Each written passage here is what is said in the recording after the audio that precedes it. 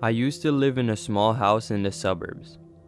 My house happened to be located right next to an abandoned house that no one used.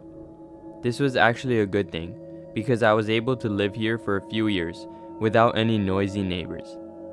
During my last year of college, I lived here alone with my dog. I knew once I finished college, I would move away from here and find a better house. One day after my college class ended, I drove home and walked to the back door.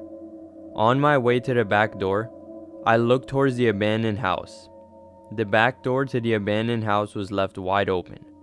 I was very confused because no one came to this house in years.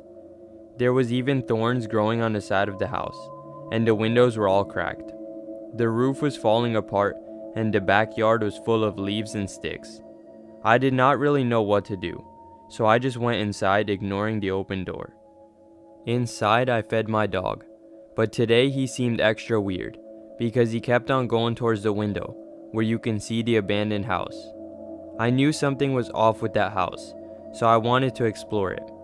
I called my friend that same day and told him to come over so that we can explore the abandoned house.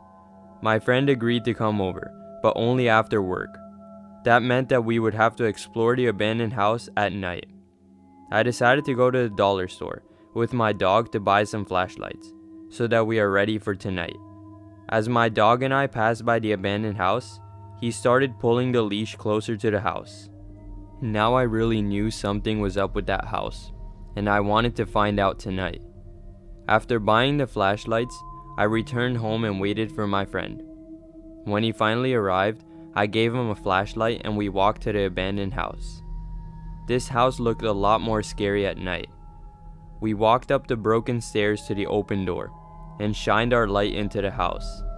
There was nothing there. We continued by walking inside the house. My mind was racing now, thinking about what could have opened that door. Either way, I continued and we slowly explored the bottom half of the house. When we got to the stairs, I gestured to my friend that we should go upstairs and explore the second floor. As I was walking up the stairs, my foot fell through a step, and I stumbled, making a loud noise. My flashlight dropped down the stairs, making even more noise. After my friend helped me, we stood there quietly. That was when we heard walking, coming towards the stairs from the second floor. We knew there must have been a person living in the abandoned house, so we ran outside and ran back to my house.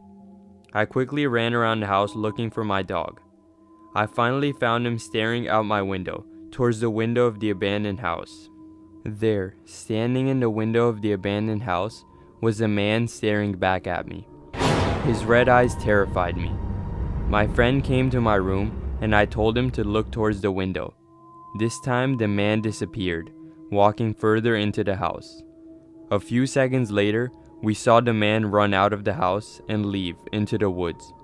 To this day, I wonder how long the man has lived in that house, and how long the man has been watching me through that window.